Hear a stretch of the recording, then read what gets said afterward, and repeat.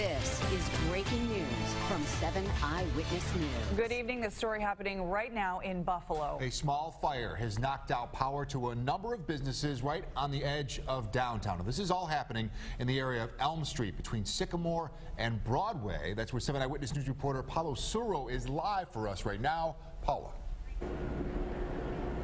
That's right, Jeff and Ashley. I am right where you said. This street between Sycamore and Broadway has been blocked off for approximately what seems to be about an hour, and just minutes ago, National Grid was looking into this manhole behind me.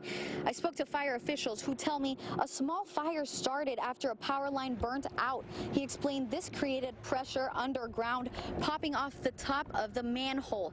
When we spoke around an hour ago, he did say the fire put itself out. He tells me several buildings around the area were affected and are currently without power, including Catholic Health Medical Center. He said some people were actually stuck in an elevator there, but were let out safe. Fire official tells us nobody was hurt. And as you can see right now, it's only National Grid and some Buffalo police officers on the scene. But when I did arrive approximately an hour ago, there were several Buffalo fire officials here on the scene. And of course, we will bring you the latest information on our website at WKBW.com. Live in Elm Street, Paula Suro, 7 Eyewitness News. Thank you, Paula.